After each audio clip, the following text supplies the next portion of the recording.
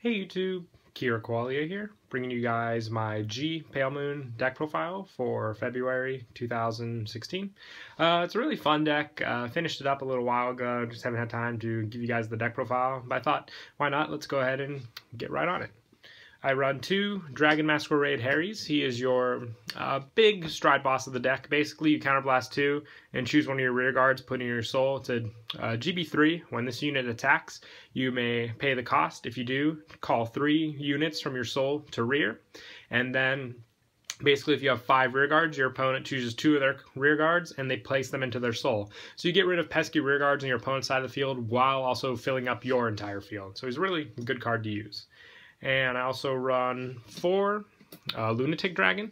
He is basically just a rear guard pressure build and also a vanguard pressure as well. Every time you call a rear guard from soul, basically when you stride this unit, you flip a copy of him face up, and then for the rest of the turn, every time you call a rear guard from your soul, that unit gets plus 2,000. So you can hit some pretty nice columns with plus 4k to 2 columns if you call those 2 units to the soul. And you also want the GB3 effect as well, which puts great pressure as well. So it gets an extra crit if you have 3 face-up stride cards. And after that, it puts up the pressure, like I said, on the Vanguard. So you can't go wrong with that card. And I run 1 Clifford, just an early game stride card, calling a card from the soul, grade 2 or less, and it gets plus 2,000. And 1 Amanda. She can call a grade 3 as well, and you also soul charge with her effect, but it goes back into the soul at the end of the turn, unlike Clifford, which is a permanent stay. And for grade 3s, I run 4 Harry. He is your main grade 3 of the deck. His break stride effect is counterblast 1. When your G unit stride, you may pay the cost. If you do, soul charge 1, choose a card from your soul, call it to rear, and it gets plus 5,000. Then at the end of the turn, put that unit back into your soul. So the great thing about the G Pale Moon deck is it calls a bunch of units out from your soul to the field, and they all go back at the end of the turn, so you don't have to risk them being retired or locked, whether you play Link Joker, Kagero, or Narukami.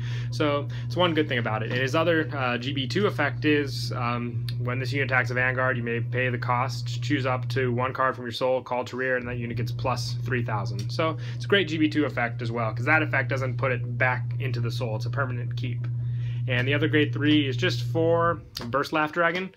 Just a nice backup grade 3. When you ride it, you can counterblast 1, soul charge 1, and you can choose a grade 2 or less from your soul, call it to rear. So it's just good field build up.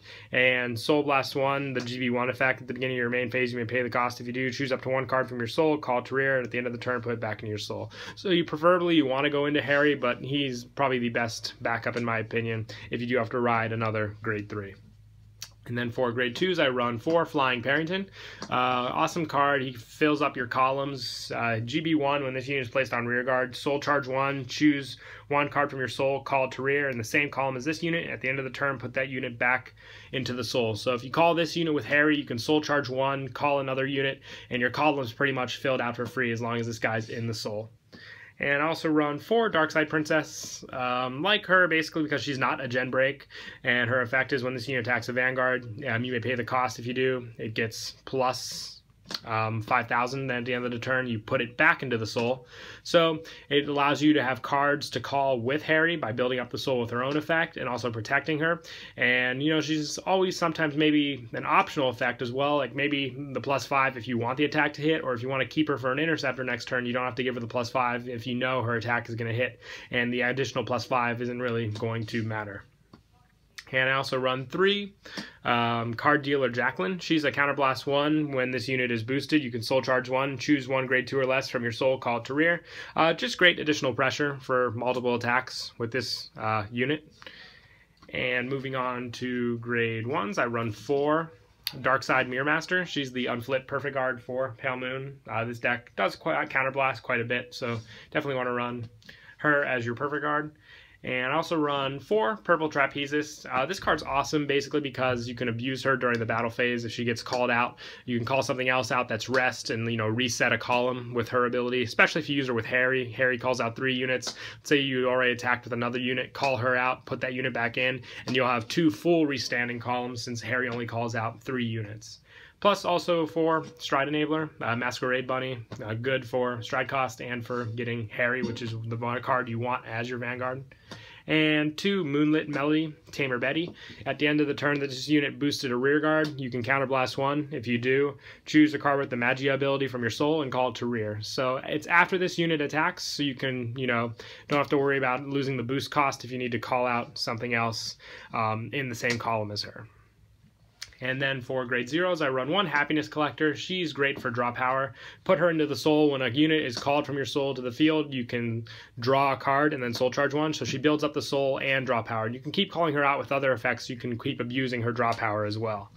And I run 8 Stan, so I run 4 Prankster Girl of Mirrorland. When she is put into the soul from an effect, you can place her on the top of the deck, choose a card from your deck, put it into the soul, and then shuffle your deck. So you can reuse your stand triggers, as well as thin out the deck and build up your soul with this card.